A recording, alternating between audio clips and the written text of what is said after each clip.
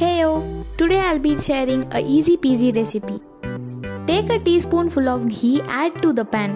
Next add some cashews to it and some raisins. Then give it a fry and keep it aside. Now add grated carrot to the leftover ghee in the pan. Fry until the color of the carrot changes. Now add the milk to the pan and wait until it absorbs. After some time, the milk gets thicker and absorbed. Now add sugar to it and wait until it's totally dry and sticky. At last plate it with fried cashews and raisins. Now give it a good mix and serve. Subscribe the channel for more awesome recipes. Adios.